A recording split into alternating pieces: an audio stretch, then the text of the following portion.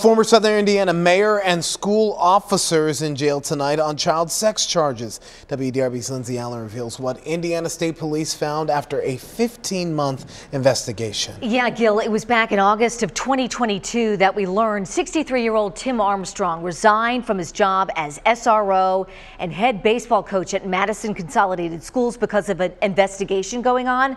Well, now we know what that investigation was all about. According to court documents, Indiana State Police started looking into Armstrong about 2 weeks before his resignation last year.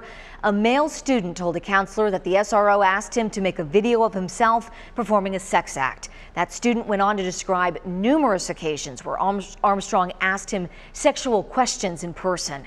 Court records also show that Armstrong used his official cell phone issued by the sheriff's office to search hundreds of porn websites looking for images of young boys, even while on duty as an SRO.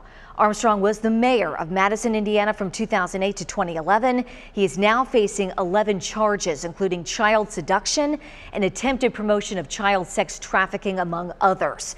This afternoon, he pleaded not guilty in a Madison courtroom. He is currently being held in the Jennings County Jail, and right now, Armstrong's trial is set, Gil, to start in March. All right, Lindsay, thank you for your reporting Sure. tonight.